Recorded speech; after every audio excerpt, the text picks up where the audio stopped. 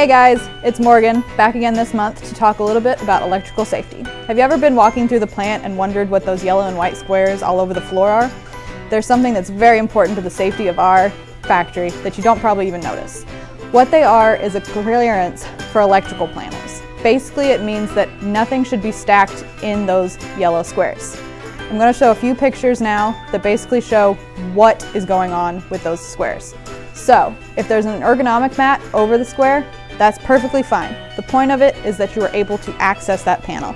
The ergonomic mat is not hindering you from accessing the panel. This picture shows a cart in front of an electrical panel. This is hindering us from being able to get to that panel quickly if we need to shut it off. So this is not something that's safe. So make sure that you move all carts away from those yellow squares whenever you are parking a cart or leaving it somewhere.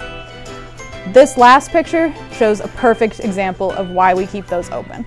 We want them open so that we can quickly access any on or off panels for electrical.